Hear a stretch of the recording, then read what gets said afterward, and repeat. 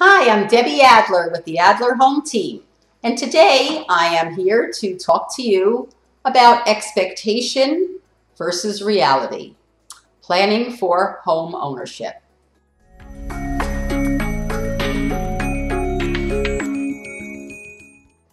When is the right time to purchase your first home? Well, the answer really differs across age groups. 1 in 5 parents say that they expect their child to own a home by age 25.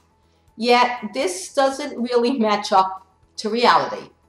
Younger adults tend to feel the most pressure to own a home, but they're still waiting on their own time terms.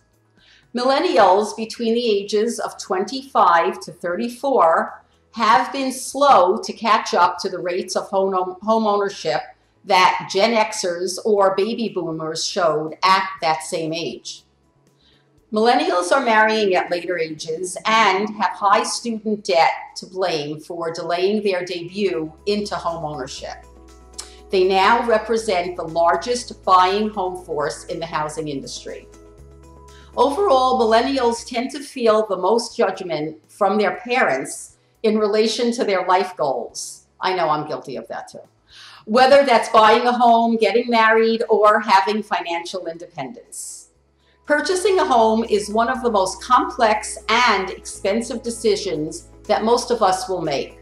So it's easy to see how not choosing the right style, location, or size can invoke criticism from relatives.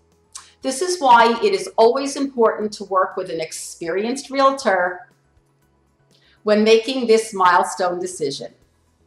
Once again, thank you for joining us today and listening and watching our video. We hope it's been informative for you. And of course, you can always reach us if you have any questions.